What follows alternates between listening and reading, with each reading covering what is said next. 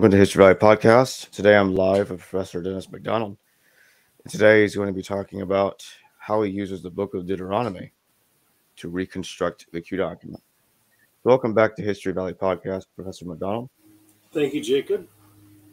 So tell us, how do you use the book of Deuteronomy to reconstruct the Q document to solve the synoptic problem?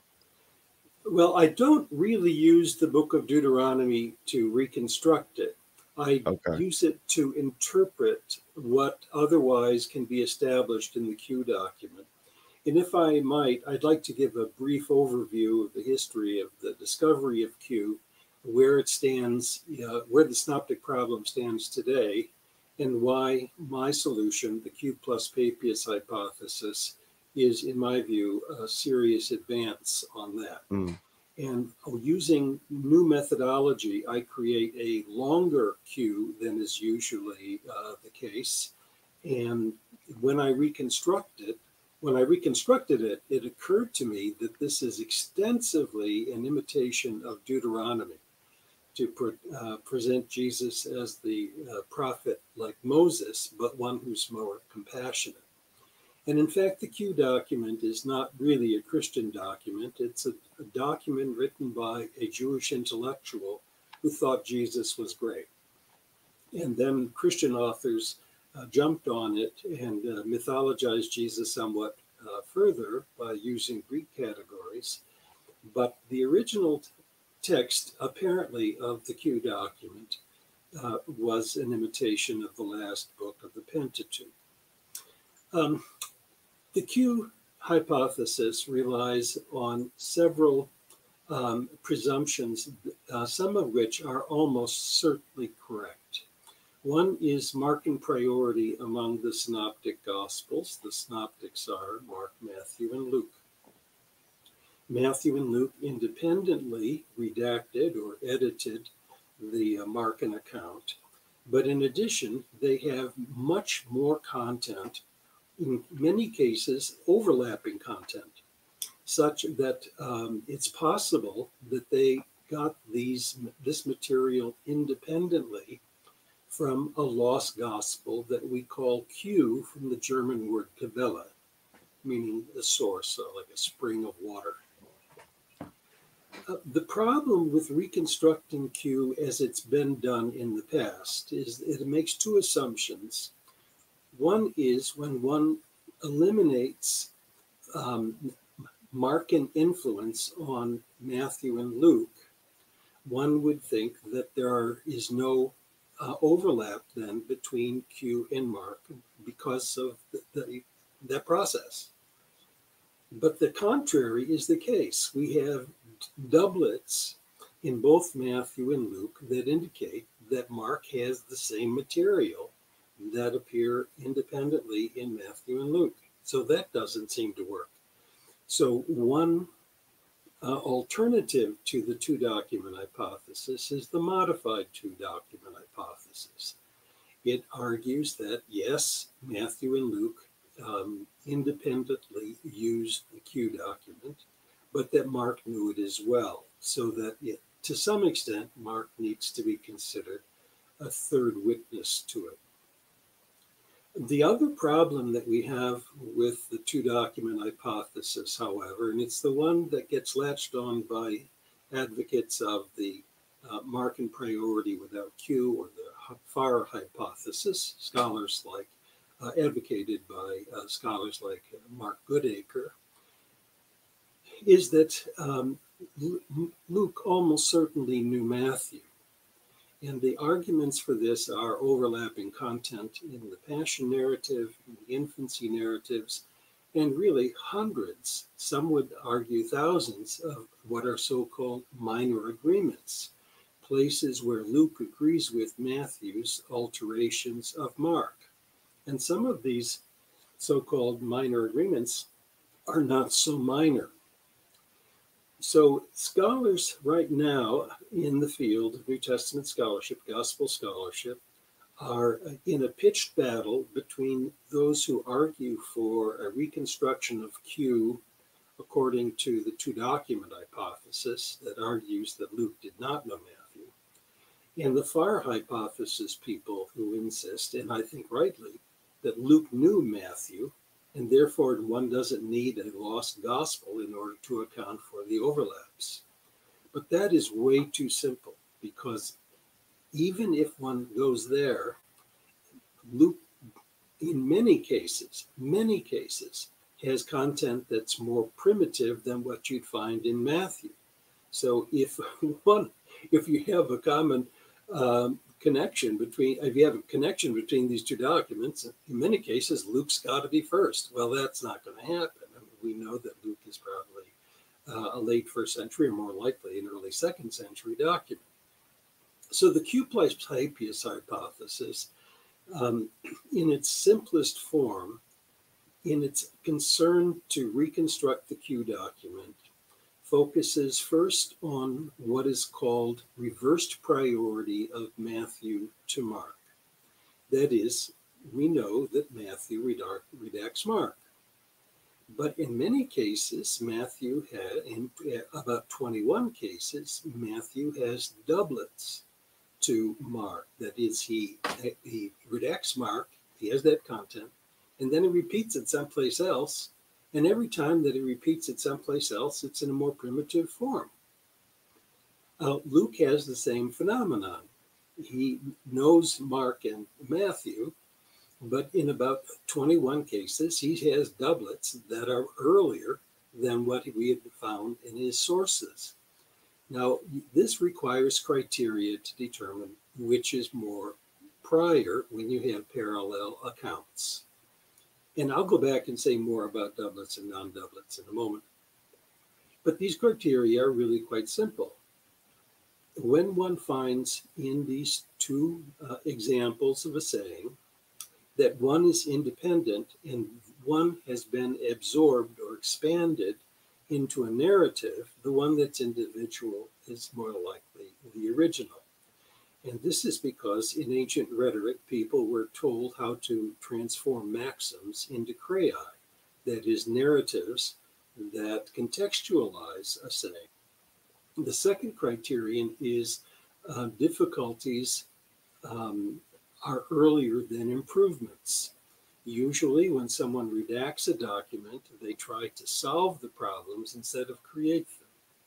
The third is typicalities are almost always secondary to atypicalities. What that means is, if one finds two sayings that are similar to each other, but one has telltale characteristics of the author, let's say Matthew, and the other does not, the one without those typicalities usually is from a source.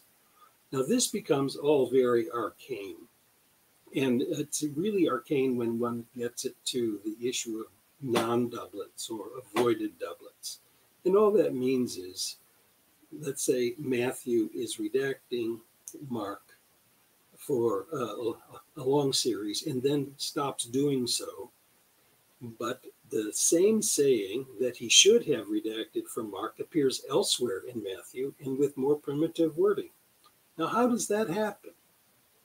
Now, some scholars would say that just shows that you have a vibrant oral tradition, and Mark and Matthew both know the tradition, and Matthew preserves the more original version of it. Well, that is really very highly unlikely. I need to turn my phone off. I'm sorry.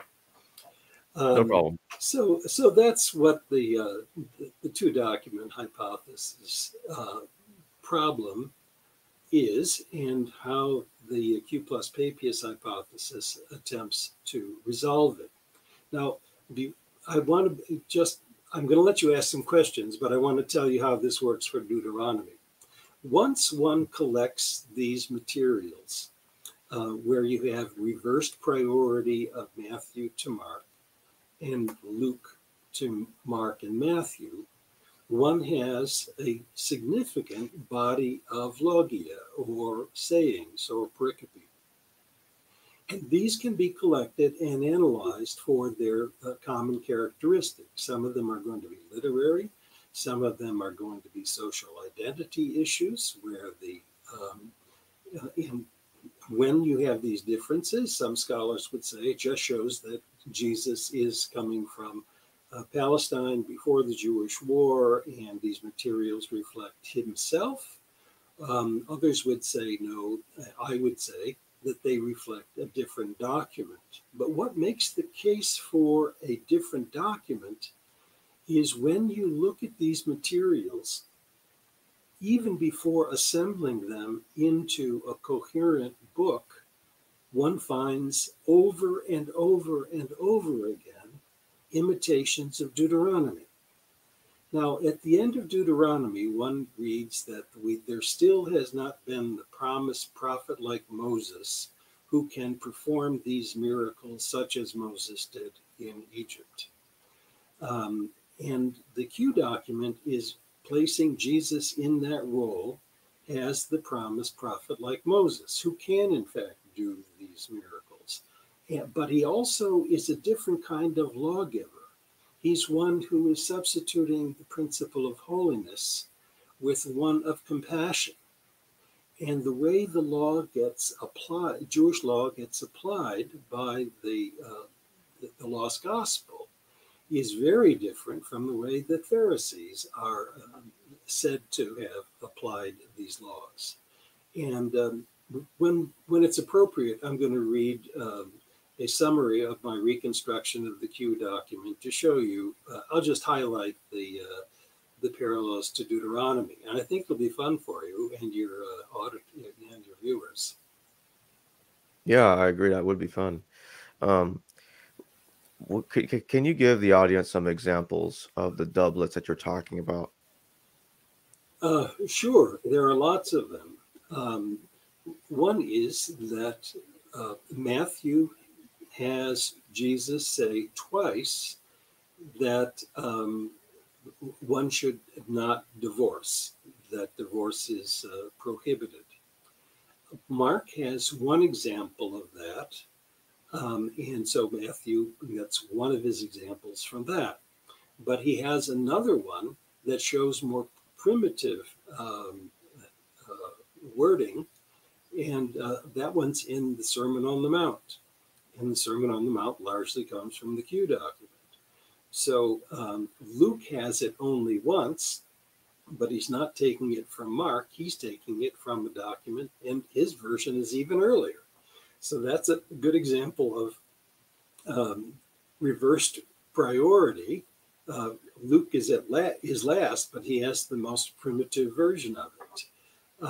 There are many other examples. I mean, I told you there are about 20, more than 20 of them, both for Matthew and Luke, and they sometimes have doublets of the same saying because they're getting it from the same document.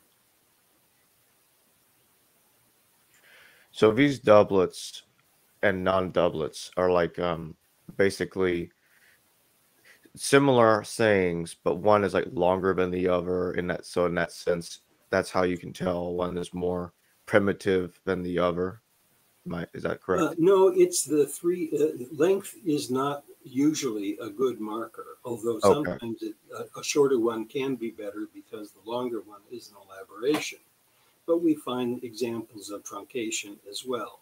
No, the three criteria, again, are one, a saying that's independent and together with other sayings is usually more primitive than a saying that's embedded into a narrative, because narratives, like crai, pick up maxims and give it a context where Jesus is speaking directly to the Pharisees, whereas one version, more likely an earlier one, is independent. Another is if one saying has difficulties and the other one does not have those difficulties and is explaining the problem in the earlier one, the one that's an improvement is usually later. So you take the one that's got more problems. The third is if you have two of them, two sayings, and you're comparing them, and one of them, Matthew, talks about the Father who's in heaven, or changes the Son of Man to I, it's almost certainly a typicality characteristic of Matthew. So the other version most likely is earlier. And you see this a lot in Luke in preserving the Son of Man language in places where Matthew has clarified that it's Jesus himself. So those are the criteria that I think are most useful. Now, in the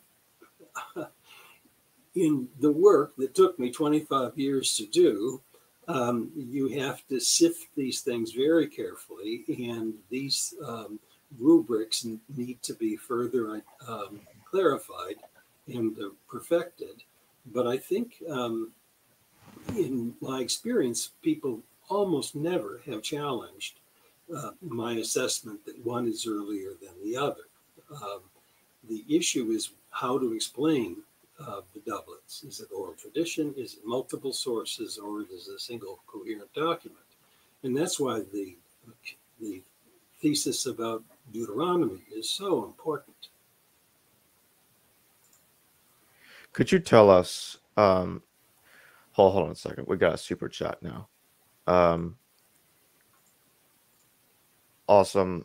Matt, awesome. Thank you for the $5. Professor MacDonald, how do you think G. Thomas fits in? Could it be an evolution of Q? Keep up the great work, Jacob. Thank you. Well, the Gospel of Thomas is really quite fascinating.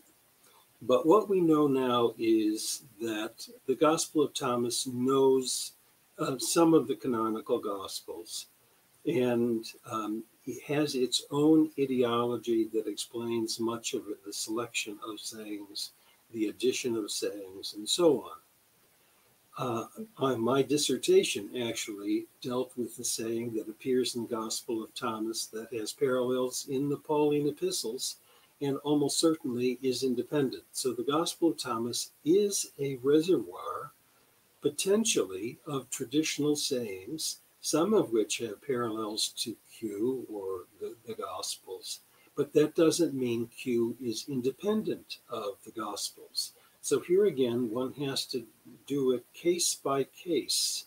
So we have three issues in response to awesome math. Awesome question. It's awesome, Matt. Awesome. We have some early independent tradition. We have some traditions in Thomas that overlap with what we find in the Gospels, and may be more primitive in version. In that case, it would be interesting to compare them to Q. In many cases, though, we find Thomas using the synoptics. So one has to deal with this on a case-by-case basis. Could you now tell us how the book of Deuteronomy assisted you in reconstructing the Q document and making it longer? Again, it has to do mostly not with the identification of the various units, but it helps in the organization of them into coherent text. And Jacob, if I have permission, I'm going to read my reconstruction of this now. You're welcome to interrupt it along the way, but I think your auditors and your viewers are going to enjoy listening to these gospel stories in the context of Deuteronomy, and you'll hear them really in a very different way, I think. So do I have your permission to do that? Of course, go right ahead. Okay. The author of Logoi, or the Q document, the author's dominating literary project was a polemical rewriting of the final book of the Pentateuch to portray Jesus as the promised prophet like Moses, whom the author names 4 times. 9 times he explicitly cites the Torah, 6 of which are from Deuteronomy. More often, he cites or alludes to these books to rival them, 13 times, 10 from Deuteronomy. Furthermore, my reconstruction of the Lost Gospel often agrees with the literary arrangement of Deuteronomy, as the following survey will expose. The title, the logoi, or words of Jesus, in the first 5 verses, prepare the reader to compare Jesus to Moses as depicted in the opening verse of Deuteronomy. These are the logoi that Moses spoke to all of Israel beyond the Jordan in the wilderness. John, preaching in the wilderness, immediately predicts that, quote, the one to come will be stronger than he, and thus better able to fulfill the promise that God would raise up someone like Moses who would perform signs and wonders, great marvels. Jesus first appears in Judea, where God's Spirit descends upon him, as it had on Ezekiel, the rejected prophet. Jesus then hears from a heavenly voice that he is not merely a son of man like Ezekiel, but the Son of God. Immediately after his baptism, Jesus fasts for 40 days in the wilderness, where the devil tests him, an echo of Israel's 40 years of testing in the desert and Moses' fasting on Mount Sinai for 40 days in Deuteronomy. In each of his 3 temptations, Jesus cites Deuteronomy. The devil surveying all the kingdoms of the world atop a mountain evokes God showing Moses the expanse of the promised land atop Mount Nebo in Deuteronomy 34. When Jesus calls a few men to follow him, he does not advertise his identity as the Son of God. Rather, he states that he is the Son of Man who has nowhere to lay his head. The reference to Jesus as the Son of Man here, and again 13 times later in the work, is the first use of the title for him in any Christian text. The author of the Lost Gospel apparently invented it to create dramatic irony. Readers know that Jesus has become the Son of God at his baptism, and thus is superior even to Moses. But he rejected his status in his temptations and identified rather with the rejected Ezekiel. The creation of the title Son of Man in Logoi is one of its most significant contributions to Christian theology. In the 4 controversies that follow, Jesus bends Mosaic law to diminish the harm inflicted by hard-nosed enforcement of it on those marginal in Jewish Galilee. These include tax collectors, sexual sinners, the hungry, and the physically disabled. These disputes set the stage for his alternative commandments in the inaugural sermon, which he delivers to 12 men upon a mountain, evoking Moses' selecting a man from each of the 12 tribes to ascend a mountain to receive the law in Deuteronomy. In his inaugural sermon, Jesus explicitly contrasts his teaching with Jewish scriptures. Quote, this is very important, Jacob. The law and the prophets were in force until John. From then on, the kingdom of God is in force. The teachings that follow frequently challenge Mosaic commandments. The divine attribute most important to emulate no longer is holiness, as in Leviticus, but compassion. For this reason, one must avoid judging others and live by the golden rule, a positive inversion of the law of reciprocal retribution, a lex talionis, as in Deuteronomy 9, an eye for an eye and a tooth for a tooth. Moses' final words in Deuteronomy list blessings for those who obey God's commandments and curses for those who do not. Similarly, Jesus concludes his inaugural sermon by likening those who observe his sayings to a person who builds a house on bedrock, and those who do not observe them resemble a person who builds his house on sand and cannot survive a flood. The curing of the centurion's son spectacularly transforms Moses' final speech to Israel. Immediately after a catalog of blessings and curses in Deuteronomy 30, Moses orders that when the 12 tribes enter the promised land, they must replicate their victories over the Amorite kings Sihon and Og. Namely, they must kill hostile kings together with their wives and children. But immediately after Jesus' inaugural sermon and its concluding simile of houses built on rock or sand, And one finds Jesus curing the son of a Roman centurion who has more faith than anyone in Israel. For the author of Logoi, Moses slays, Jesus saves.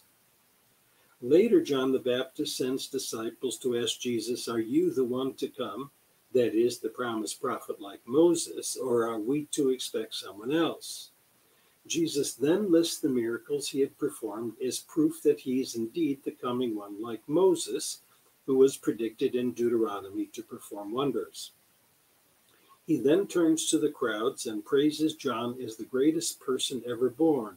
Quote, "Yet the least in the kingdom of God is greater than he." In other words, even though John is inferior to the least significant of Jesus' followers, he's greater than everyone else, including, of course, Moses. Jesus' radical behavior prompted some to accuse him of being a chum of tax collectors and sinners. It is here that Logoi probably narrated the story of Jesus forgiving a sinful woman.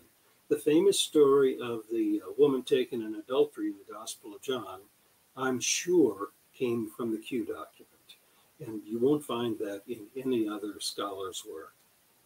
Jesus' instructions for the mission after his death contrast sharply with Moses' instructions to Israel before their conquest of the Promised Land, as presented in Deuteronomy 20, where he commanded the 12 tribes to offer peace, but if the residents reject it, they must destroy them utterly. By contrast, Jesus tells the 12 that when they meet rejection, they must shake off the dust from their feet and move along.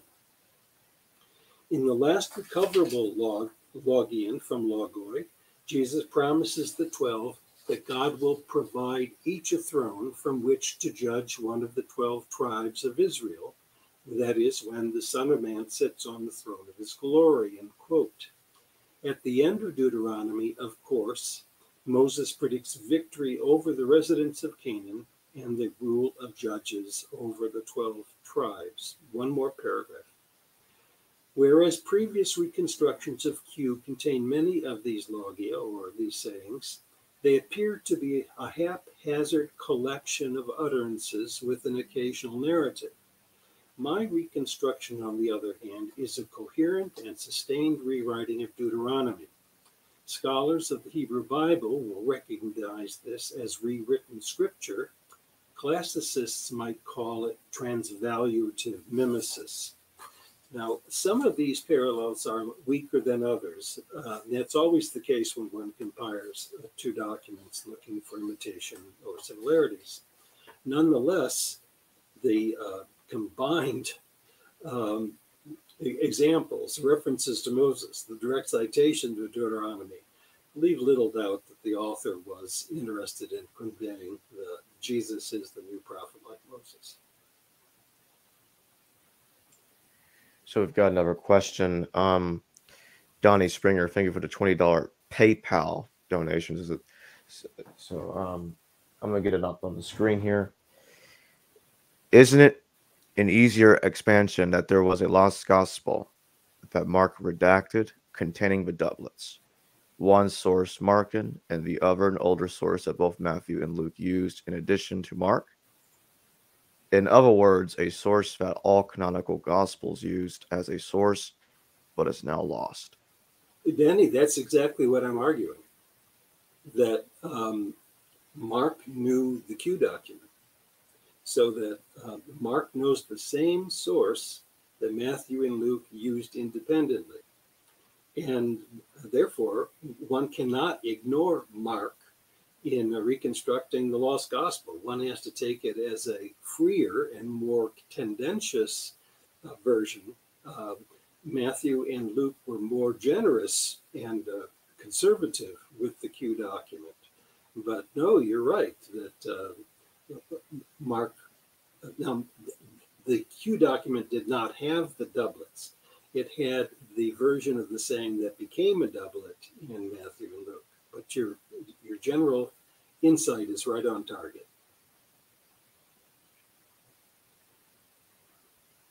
And in the shipwrecked Gospels, you mentioned that Paul has about 3 cases in three different cases, he has attributed sayings to Christ that is similar to what is found locally in the Q document. Are you therefore suggesting that Paul was aware of the Q document?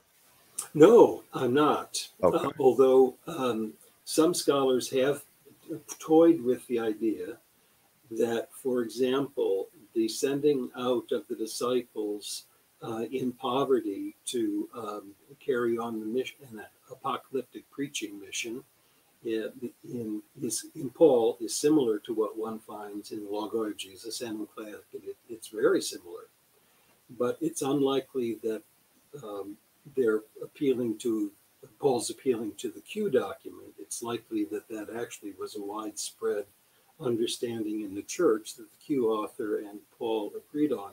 The same thing's true, Jacob, with the saying that I mentioned earlier about the prohibition of divorce. Paul has a prohibition of divorce, but it likely doesn't come from the Q document. It probably comes from early Christians remembering or creating the prohibition of divorce. And there are several other places where one finds this overlapping content. But one place where I think it really is so important for understanding the historical Jesus is Paul and the Q document both insist that Jesus's career represents a realignment of understanding of the Torah. And both of them understand Jesus to have either been the end of the law for Paul, or for the author of the Q document to say that the law and the prophets were until John. After that, it's the kingdom of God. And what Josephus has to say about the execution of Jesus's brother James squares with that. James and those who are executed, stoned with him, are in the margins. They are both Torah observant and Torah disobservant. So, so there are interesting overlaps between Paul and the Q document, but I'm suspicious of anyone who would claim that there's a direct literary connection, though there actually could be. How would you contrast your reconstruction of the Q document from other reconstructions besides it being longer because of your you say that the Q document used Deuteronomy? I think there are some relocation differences. So, for example, in all other reconstructions of Q, the commission to the disciples to go on their mission appears in the middle. But I place it at the end for some very complex reasons that I could go into. But that would be one major difference. Another one that I flagged when I was reading my summary is that I include the story of Jesus and the adulterous woman, which I think originally was simply a sinful woman. And that what Jesus was writing with his finger in the dirt is the very legislation that the elders are using to accuse this woman of a capital crime. But instead of writing it in stone, as God does in the Septuagint version of Deuteronomy, Jesus is writing with his finger, just as God wrote with the finger in stone, but he's writing it in dirt to indicate that it's flexible. And this is a case where the Torah flexibility of the author becomes really into play, that the elders want to be Torah enforcers, and they're willing to kill this woman in order to satisfy the Mosaic commandment. And Jesus has nothing doing and forgives her, even though she's not repentant. So that's another major difference. There are other differences as well. Usually the Q document does not include very many controversy stories or narratives. And my reconstruction of Q has quite a few extra controversies. How did scholars react with your association of Deuteronomy with the Q document? I have not gotten a lot of feedback on it, honestly. I think people are so entrenched in the synoptic problem between the fire hypothesis that denies the Q, in which case Deuteronomy is useless, or the two-source hypothesis and the critical edition of Q that is the result of the International Q Project, that they're just unwelcome to another alternative. So it's been a frustration for me. But put it another way, I don't know if they are simply ignoring my work or they find nothing to challenge in the work. I'd like to think it's the latter, but more likely it's simply they're ignoring it because they're so confident of their own positions.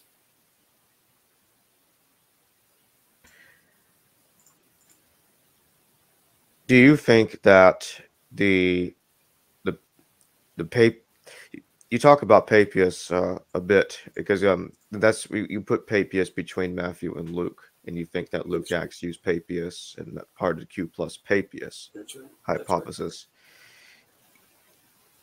You said that Papias mentions a Hebrew Gospel of Matthew. Yes. So my question is, could that document have possibly have been written? Could the author of Matthew have been bilingual and he just wrote one version in Hebrew and the other in Greek, or is it two different authors? There was never a Hebrew Gospel of Matthew, ever. Papias is not does not have access to it. Neither does his primary informant, the elder John. They use a hypothetical Matthew to explain why the two Matthews they have in Greek differ from each other. And they differ from each other according to Papias, actually, or already according to John the Elder, because of incompetent Greek translators. So each did the best he could, but both of them botched up the Hebrew original. And Papias says that what he's trying to do is to restore Matthew's original sequence, his taxis, and to get things in the right sequence. And he does so by comparing the three Greek Gospels he knows, and he's conjecturing about what the right sequence would be. But he also has material from a living voice and from his own experience, because he is the bishop of Hierapolis, although there may not have been bishops in his time. He was a leader of the church in Hierapolis, and in his congregation were some daughters of Philip who had narrated, or at least in his circle, had narrated stories from Christian antiquity. So there never was a Hebrew Matthew. That was conjecture. In fact, this is fascinating, I think. People say that the Q document is conjecture, and it is. But so is the Hebrew Matthew. But the conjectures are really quite different, and one can be justified and the other really can't be. So there never was a Hebrew Matthew.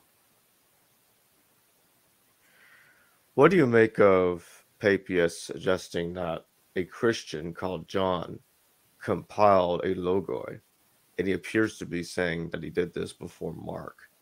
Could that be the Q document? Well, he did say that Q is a non-Christian document, but what do you think of it? You're going to have to say the question again, Jacob, because I'm not sure I understand it. Okay. My question is, what do you make of Papias suggesting someone called John compiled a logoi before Mark? No, he didn't. That's not what he says. Okay.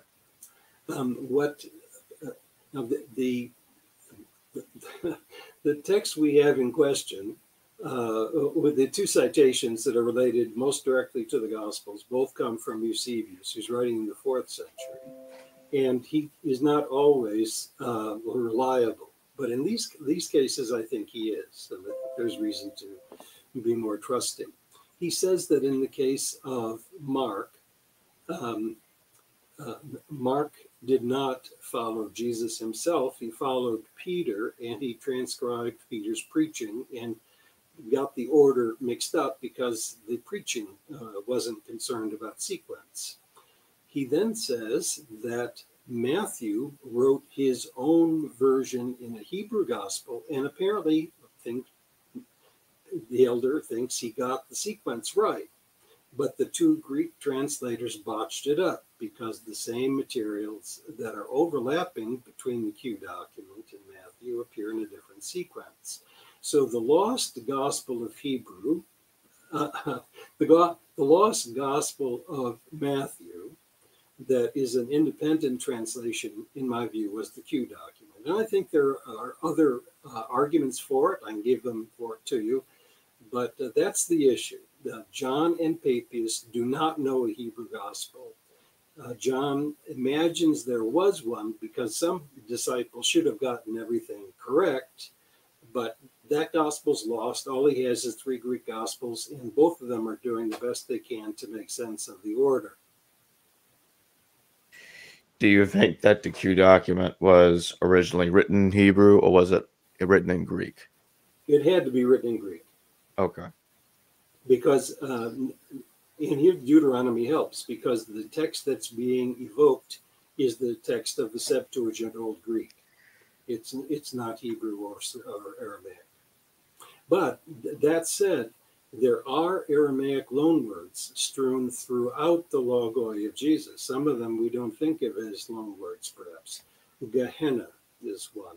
Mammon is another. Amen is another. So the Aramaic is there, but it's transliterated into Greek in this text.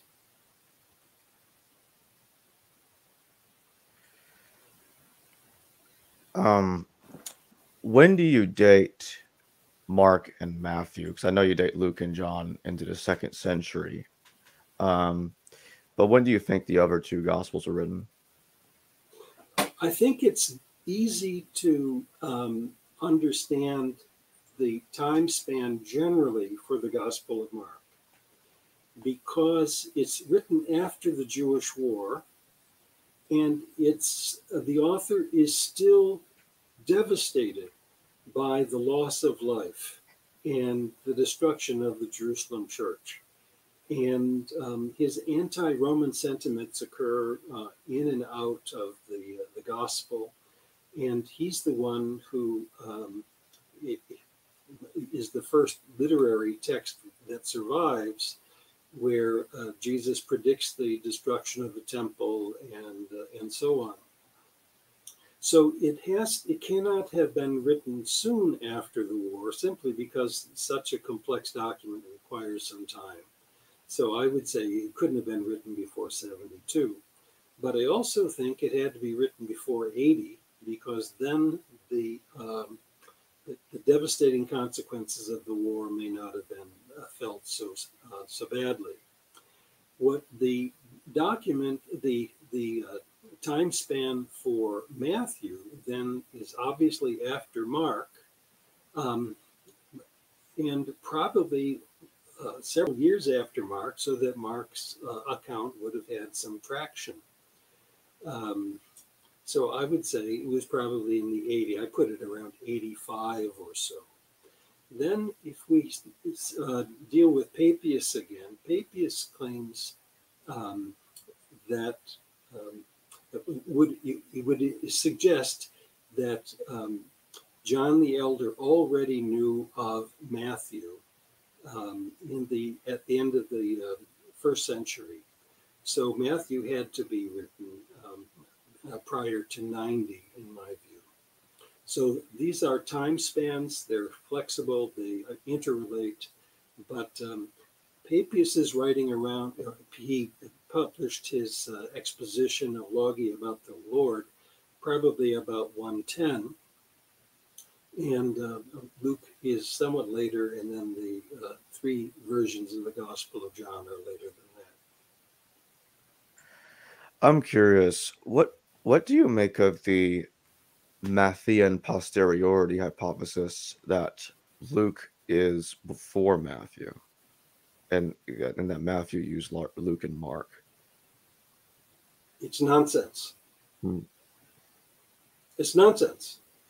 It doesn't square with the external evidence. It doesn't square with the internal evidence.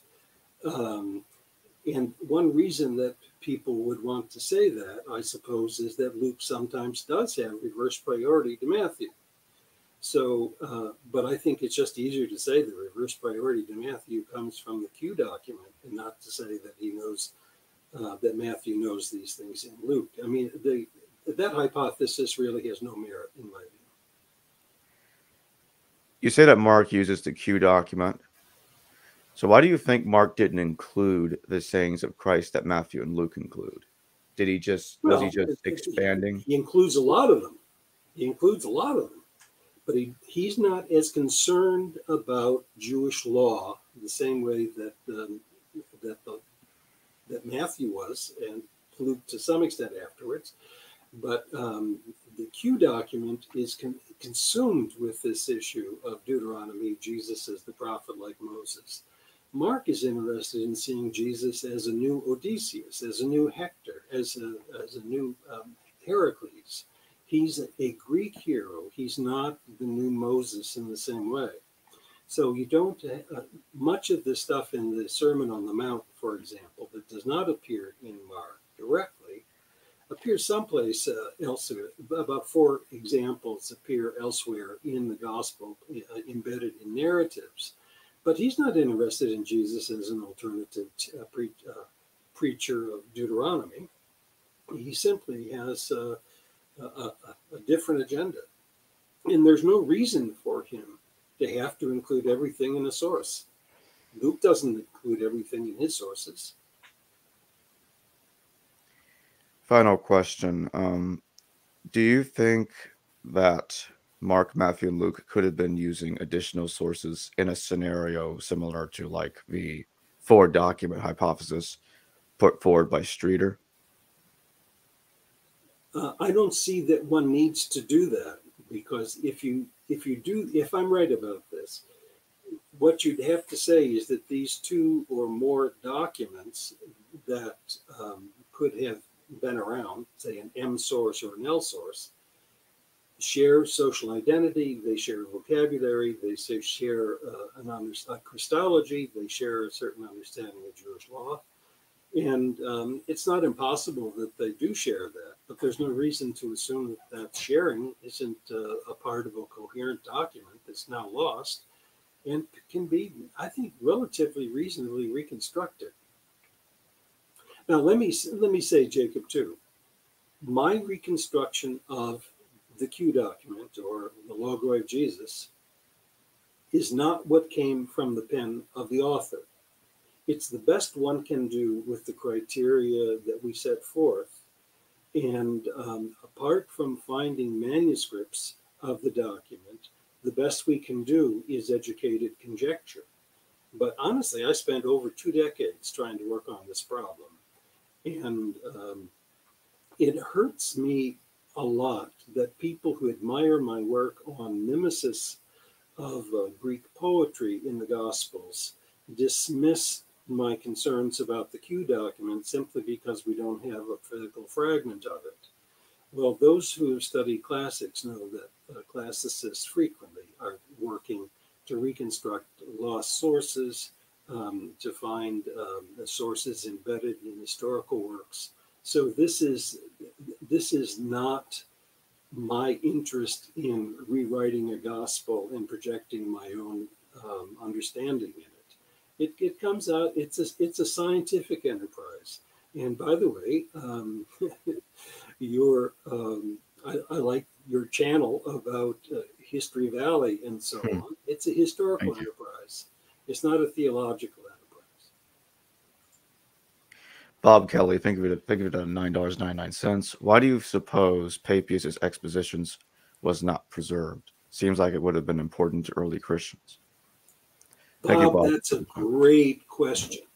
And I think Papias' exposition was not preserved for the same reason that the Q document wasn't preserved, except with one